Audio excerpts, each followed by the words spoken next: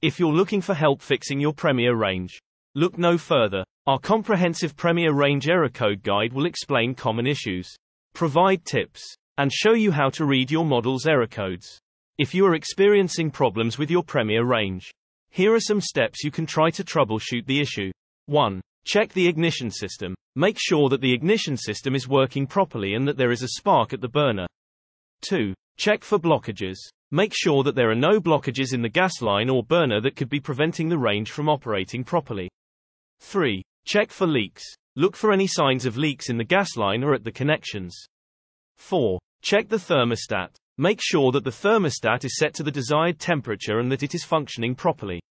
5. Check the burner. Make sure that the burner is clean and that it is properly aligned with the gas valve.